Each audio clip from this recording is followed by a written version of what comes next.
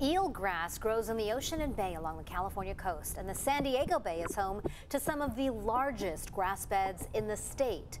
What makes it so important is how much carbon dioxide it can absorb from the atmosphere. Now the Port of San Diego is working with the Navy to improve our eelgrass beds. In this Earth 8 report, meteorologist Sean Stiles shows us what they plan to do.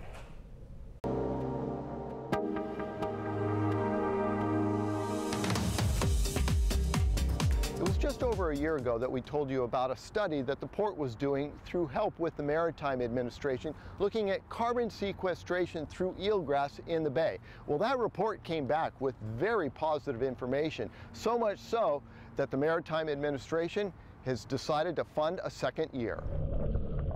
We looked at the carbon sequestration in both the sediment and in eelgrass in the bay. This year, $150,000.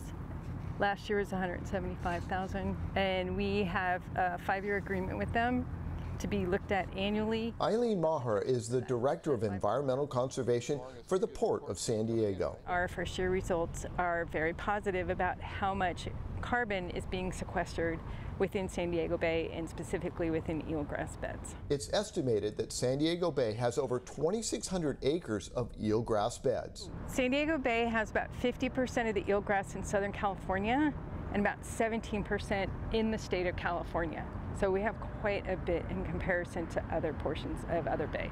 With that much acreage of eelgrass beds in the bay, the capacity to capture and store carbon dioxide is remarkable. The ocean does naturally, but the eelgrass and the sediment within the bay are holding about 1.7 million metric tons of CO2. That's the equivalent of the amount of carbon put out by 370,000 cars on an annual basis. This next phase of the study will be looking at eelgrass beds on Navy property. They have some eelgrass beds that were restored decades ago, and we're finding that the older the eelgrass bed, the more carbon that's being absorbed. The port is able to determine the amount of carbon being stored through sediment core samples it takes. We're taking about a 1 meter length of sediment sample straight down into the bay bottom, and we're looking at that core sample, and we'll have that analyzed for how much carbon is in it. And what the San Diego Bay Blue Carbon Study continues to prove is that the bay is a great tool in carbon sequestration. It's a great incentive to go out and plant more eelgrass to help in the future sequester all that carbon. Now in the second year of potentially a 5-year study, the Maritime Administration has agreed to continue the funding possibly over the next 3 years. We'll send it back to you in the studio.